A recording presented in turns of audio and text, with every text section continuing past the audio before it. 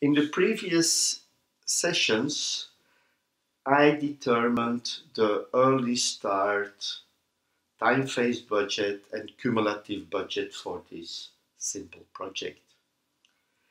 In this session, I will calculate the late start position for the same project. I will look into the actual or the planned start position of the activities.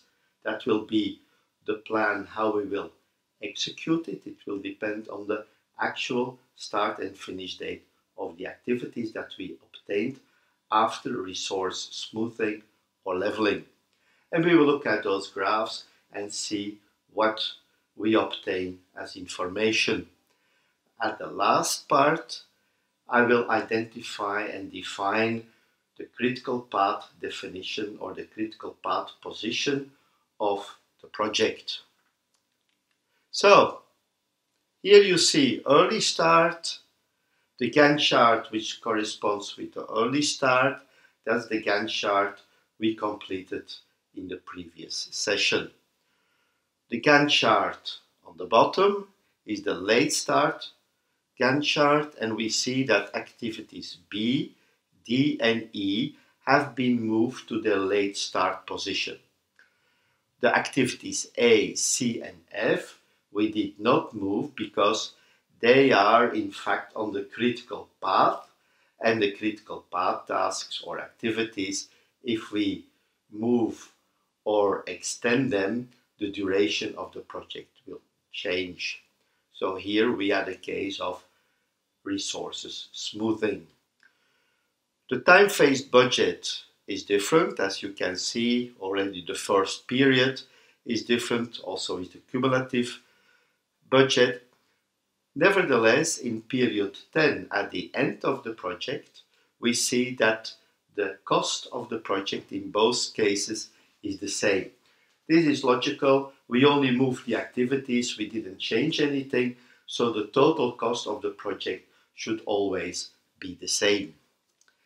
Let's have a look how it looks in a graph. We have on the left-hand side the early start position, the S-curve in early start, and on the right-hand side the two graphs in late start position. It's easy to see that there are some differences, but it will be better to have that information combined in one graph. And here we have the early start and cumulative budget, or the S-curve, for this project.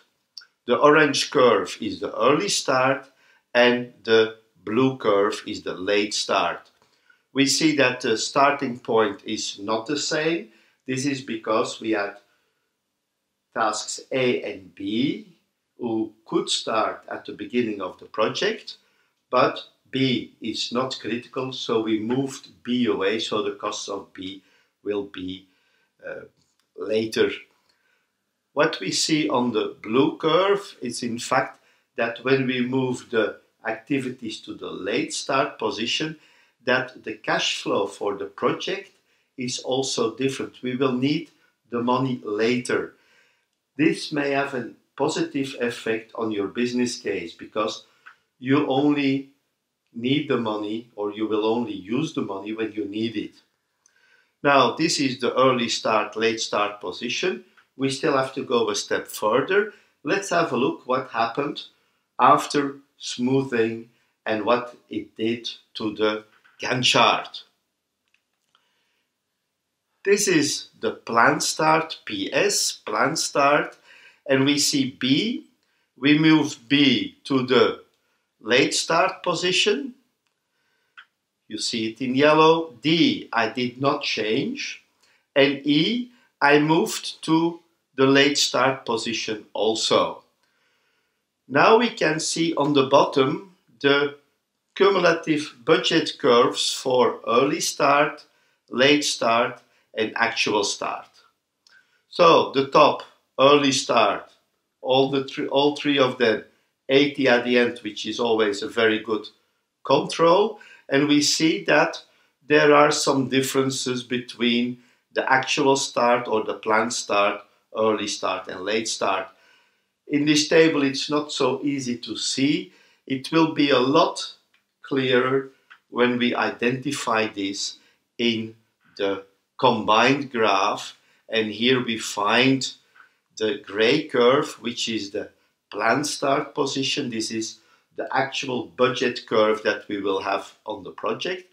We see that it coincides with the blue curve in period 1 and 2. It means that in that period there are 2 critical paths. There is no flexibility. On the gray part from activity 2 till 5, we see that it's between the orange and the blue one, and that's what we mean with the critical path position. The closer the gray line is to the orange line, it means that it has more flexibility. The money will be spent earlier, but there is more slack, there is more flexibility. When the gray curve moves closer to the late start position, or the blue curve in this case, the flexibility reduces. On the periods 5 till 10, everything is critical, and we already could see that in the graph because there was only one activity, activity F, which was an activity on the critical path. This gives you the information about the calculation of the early start, late start position, the critical path position of the project, and we will apply this in a more complex exercise. So be ready to do the exercise, get the materials there.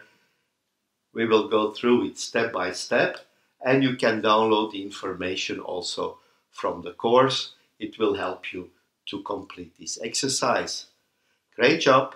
See you in the next session.